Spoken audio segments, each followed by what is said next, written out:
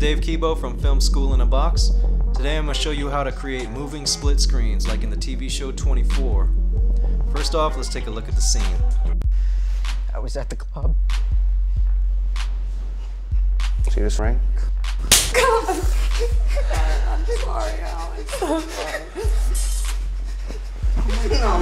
Why did you kick me? Shut up, Sharon. Now, next fly here, I'm gonna be really fucking pissed off. Where'd you go after the party? Okay, so the first thing we have to do is to import our footage. And we've got 3 different pieces of footage, and we have to bring them each into the timeline. Alright, now let's use Control-Click to create a new track, and drag our V1 up to V2. And I'm going to want to lock my audio tracks because I want to use this as my master audio and I don't want to delete it. Drag in the footage and repeat. And while we're doing that, I'll tell you about the next step. My intention is to use these slaps in order to cut on, so that we're cutting on an action. In order to do that, we've got to find them. So there's the first one, right there. And now I'm going to hit M for marker, so I know exactly where it is, and scroll forward to find the second slap, right there. And again, hit M to create a marker. And now I'm going to hit B to bring up the blade tool and cut it at the marker. Hit A to bring up the arrow. Click on the footage and delete. Hit Shift up arrow to go to the first marker, B for blade, A for arrow, delete. And there you go. Now let's watch the slaps. There's the first one. And here's the second one. Perfect. Now I'm going to want to turn these video tracks off so I can focus on track 1. Bring the playhead to the front and double click the footage. Now let's go up to the motion tab. I want to make the first piece of footage move to the upper left corner of the screen. And to do that, I have to create my start point. I'm going to set my keyframes exactly where they are. I'll set all my crop keyframes at 0, and I'm going to move the center, so I'll set that at 0 as well. Now let's go to the slap, which is going to be the end of my motion, and return to the motion tab. So since I've already set my starting frame, now I want to create my last frame.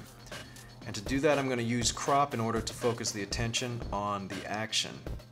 So let's cut these guys out of here and get to what's important. Alright, that's good right there. And I want to move this up and to the left, so I'm just going to click and drag it up here. Keyframes have now been set, so let's watch it so far. I was at the club. See this ring? Perfect. Now I'm going to bring in my second piece of footage. Let's go back and turn the second track back on so we can see it. Double click the footage to bring it into the viewer, and bring the playhead to the front of the footage. Go back to motion and let's set our keyframes.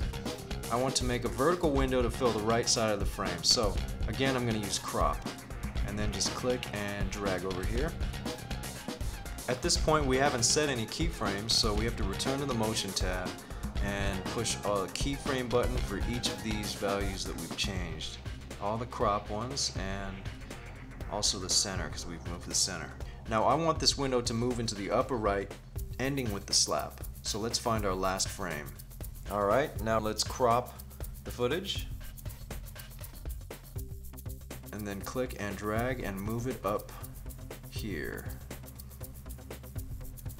Okay, so we're at our final piece of footage now. Go back and turn on the third track. And then go to the front of the footage. And what I want to happen here is for the footage to zoom in from the right side. So I'm going to advance 3 frames, double click the footage, and then go back into motion. This time, instead of setting my first frame, I'm going to set up my last frame. Use motion to crop, click and drag, and then let's go back to the motion and set the keyframes.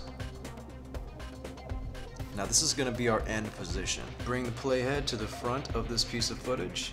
Now let's drag it out of frame. It doesn't go though, so let's add a couple values here. 900. When I hit return, you'll see it fly out of frame. And all the keys have been set, so we're good to go. Let's watch it. I was at the club. See this ring? I'm sorry, Alex. I'm sorry. Come on, TK, please. Shut up, Sharon. Now, next lie here, I'm gonna be really fucking pissed off. Where'd you go after the party? Are you a fucking masochistic asshole? Are you getting off on this shit? Huh? No. And you must think I'm fucking stupid, huh? No, man, I huh? don't think you're fucking stupid. So that's it.